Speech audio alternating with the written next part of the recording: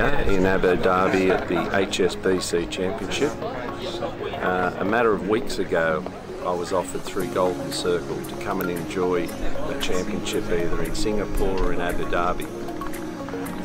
In a matter of an hour, I had booked myself and a good friend from Australia to come here and enjoy the Pro-Am and a couple of days of the actual tournament. Shangri-La has hosted us throughout this. I cannot say as far as to any golfer that this is the ultimate bucket list. From the time we've been here, the staff of the Shangri-La, from the general manager down, have looked after us like each day we've been provided hospitality with the Shangri-La staff here at the championship, and I must say I've never experienced an event like this, and it's very special, and I would certainly be trying to get back to this every other year if possible.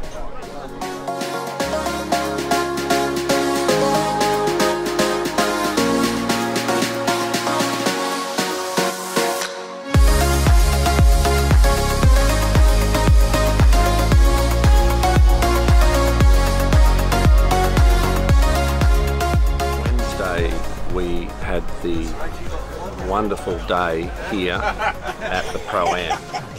We were fortunate enough to have Paul Lawrie, the Carnoustie British Open champion of 1999, play with myself, my good friend John Toohill, and one of the Shangri-La CFO. I cannot say what a day we had. It followed with lunch. It then followed with a Pro-Am dinner where the players were there. They were in a relaxed mode. You could mingle, you could talk, and I must say it's probably an experience the normal amateur golfer would never ever get to experience.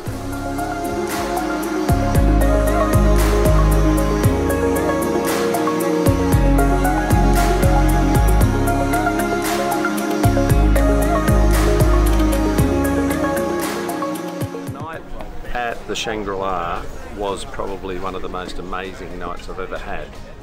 We were spoilt by all of the staff from the general manager down, and that night we got to see one of the most beautiful hotels in the world. That was the Pro-Am dinner, and that's where we, throughout that time, we got to meet the players. They had the most beautiful food and a great experience.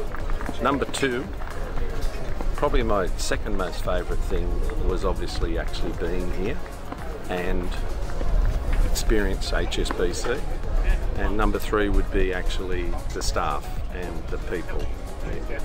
You can't describe how good a time they gave us and how they looked after us throughout the entire visit. I would recommend to anybody in Golden Circle to try to get to one of the Shangri-La events. It's a one-off, it's an experience. Those things I'll live with forever.